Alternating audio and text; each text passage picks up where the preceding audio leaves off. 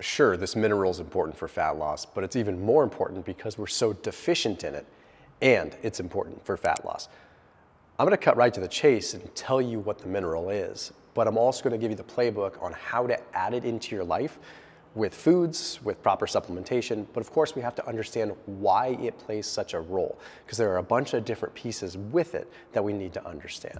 After today's video, I put a link down below for Sundays. I don't usually talk about dog food on this channel, but since I know a lot of my audience has them, and I have 3, I care about what I feed them. So Sundays is the world's only human-grade dog food. So it's veterinarian formulated.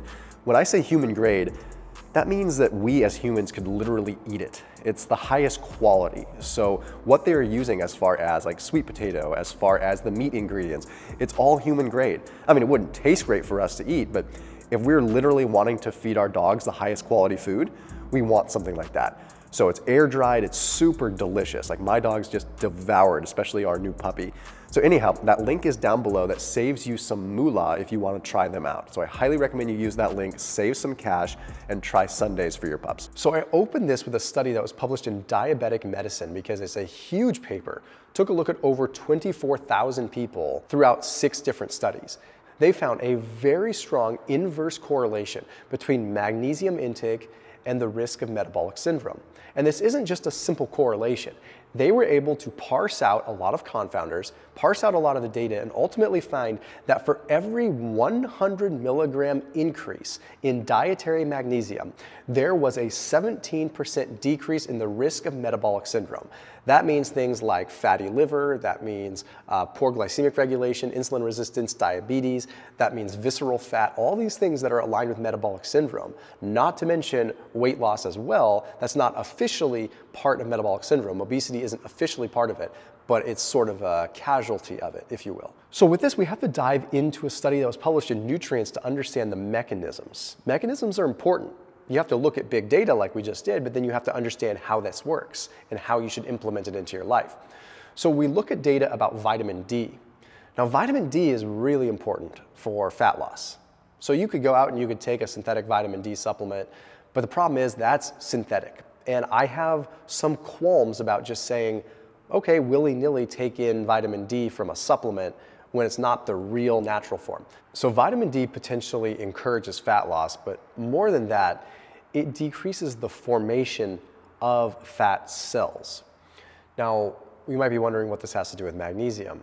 Magnesium is required for vitamin D to be synthesized and to activate.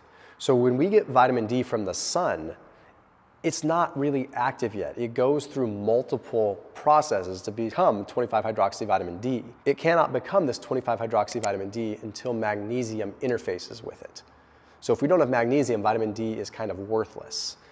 So by taking magnesium along with sun exposure, we can actually allow vitamin D to potentially do its job better at stopping the formation of fat cells. But there's also other pieces that don't seem to get talked about a lot. For one, magnesium influences the gut bacteria significantly. It can alter the gut microbiome. So when we are deficient in magnesium, our microbiome seems to be so dysregulated that we have low-grade systemic inflammation happening, which ends up creating inflammation, obviously, is going to impede insulin from really docking to its receptor properly. So then we have insulin resistance and other issues that come as a downstream effect of that.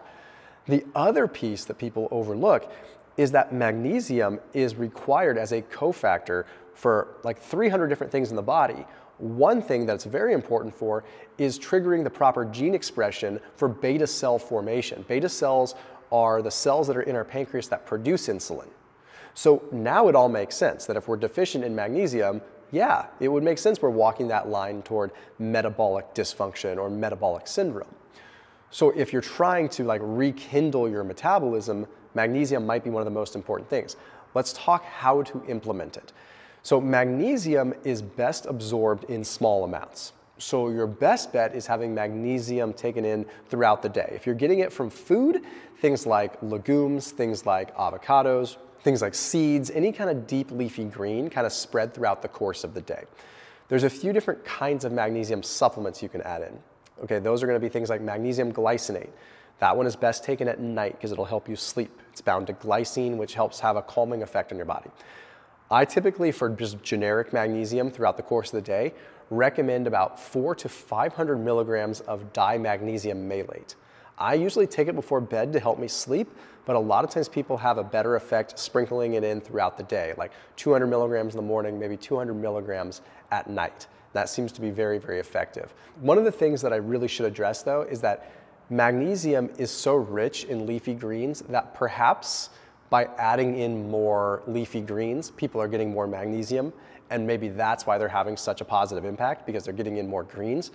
So what I would recommend is focus on getting the magnesium from your greens and then adding in the magnesium glycinate or dimagnesium malate towards the evening time to help you sleep. Now, as a fun aside, you can have what's called magnesium threonate.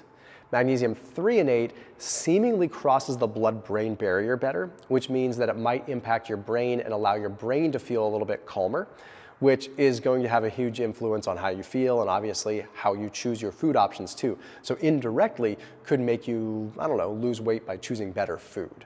The bottom line is there's no denying that magnesium is important. There's no denying that we have a deficiency in magnesium when it comes down to our diet. So as always, keep it locked in here on my channel. I'll see you tomorrow.